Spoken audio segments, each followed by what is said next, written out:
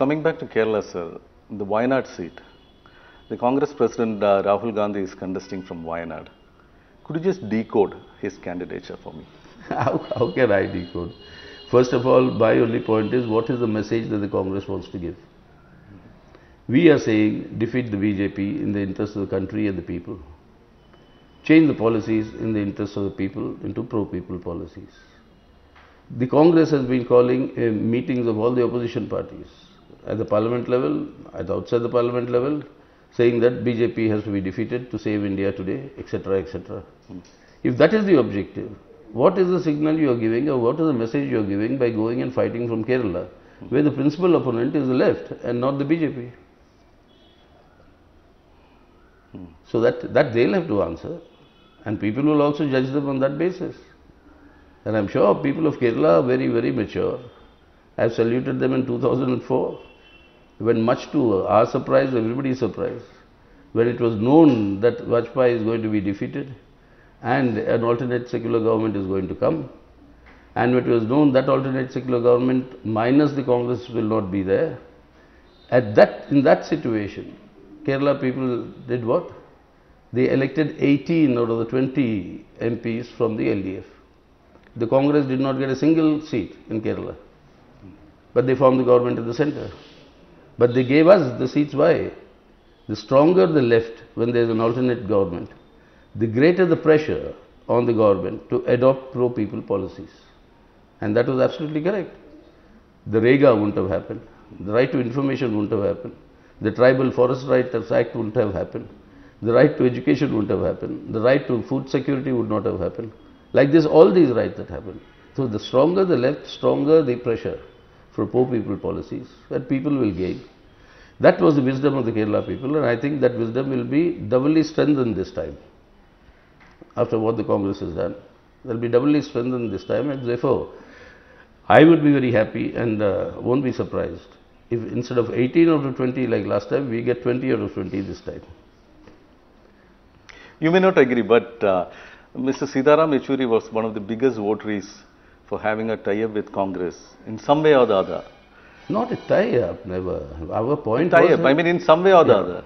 Our point was to maximize the pooling of anti-BJP vote. Correct. That is the word we used in the political resolution, which was unanimously adopted. And I still believe in that. But it's for the Congress to decide what they do, what they did in Bengal. When we offered a mutual no contest, they walked out of it. Now this thing happening in Kerala. By all means, fight. Democracy, anybody can fight from anywhere. But what is the message you're giving to the people? And that is the point which the Congress will have to answer. Do you feel betrayed by Rahul? Why? There is no question of betrayal. There is question of approval of betrayal in this one. Every political party in a democracy will take decisions from the basis of their priorities. Yes. So what is the priority of the Congress? Defeating BJP or defeating the left? But their priority can be mop up the maximum number of seats from wherever they can. They are having candidates against your candidates in West Bengal. They are also fighting TDP in Andhra Pradesh, even though Mr. Chandrababu Naidu is with the opposition unity. So they can have their priority like that, as you said earlier, to mop up the maximum number of seats, because you may become irrelevant after the election. So what is the need to pacify you for that? Then what is your basic priority? Our basic priority is to ensure BJP does not return to government, form the government. Congress's priority, if it is to strengthen themselves, even if the BJP comes back, then they'll have to answer to the people what they're talking. What are they saying you replace this government for? They have to answer. Not to bring in the left, but to actually at least get maximum number of seats for in the process, BJP comes, okay. But don't you feel... Let them answer that question. But don't you feel when Mr. Rahul Gandhi contests in Kerala, it will have an impact in the southern states, at least in Karnataka, in Tamil Nadu, you have an alliance with DMK. You also are there in that alliance. And also in Kerala, this impact, I mean, what is happening to the UDF in Kerala is the minority vote is shifting away from UDF. The upper caste vote is shifting away to the BJP. They want to arrest that. For that, they have brought in this. Rahul Gandhi can be... So then say, my priority is my party, not defeat of BJP. Say that. How can you say that my priority is to defeat the BJP and then say that I will work to strengthen my party? Understand? But what you are arguing is, you should, I mean... No, I am not arguing. I am going by what they are saying. They are saying defeat the BJP. And then they say they are doing to strengthen themselves. Correct.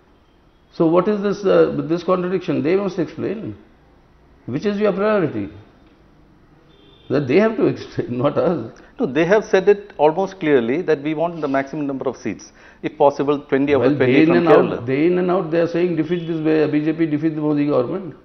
So, Mr. Yechuri, the thing is, even the 20 UDF MPs, and if you have, as you are earlier saying that we'll get 20 LDF and 20 UDF is the same here. In which case, whether Rahul contests Wayanad or UDF contests, we'll still work to defeat the UDF. No? Correct. So, then what is the signal you are sending?